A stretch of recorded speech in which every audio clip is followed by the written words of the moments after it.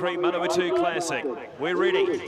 Set, ready, gates back, they're away. He jumped neutral just as sharp. Platinum Generation quickly into stride. Black Betty going forward. Danjuro and Reef, Sheaf and Wren right there, followed by Moonlight Magic, Shanti Lace.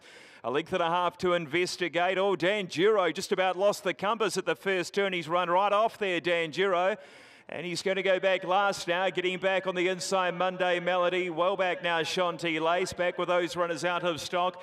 Well back, Balance of Power, and not sure what happened there at the first turn, but he didn't handle it well, Danjuro, and he is now last of all. So as they sweep up into the back, 1,600 metres to go.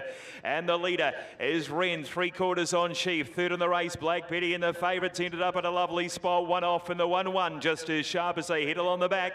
Platinum Generation has caught 3 wide around Investigate, and up on the inside of those as they hit along the back straight. Moonlight Magic, 2 lengths away then to Shanti Lace, who looks to be 3 wide around out of stock. The inside, Monday Melody at the 1,200 metres, who was 2 lengths away. Danjuro and Balance of Power last at about 11 lengths first to last. And the leader, Sheaf, now ripping into her work. She's 3 to 4 lengths in front. Second of the race, Wren, Black Betty, and just as sharp, 1 off fourth.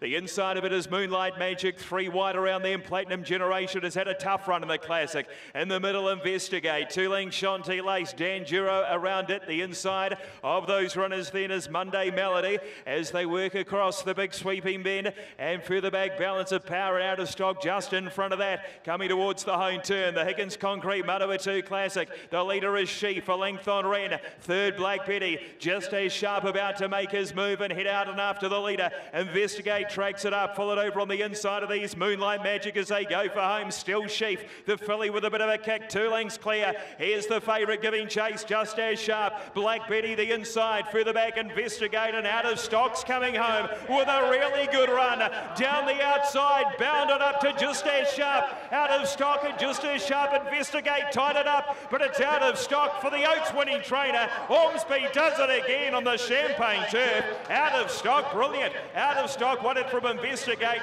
Third a photo, just as sharp, or rattling home, Moonlight Magic, followed then by Sheaf, Black Betty. Further back, the next over has been Monday Melody, Balance of Power, well back Danjuro, Platinum Generation, Shanti Lace and Wren. Chad Ormsby, the bull riding king, and he's becoming the king of the Champagne turf. He won the Oaks, he'll win the Higgins Concrete Manawatu Classic, this time Michael McNabb.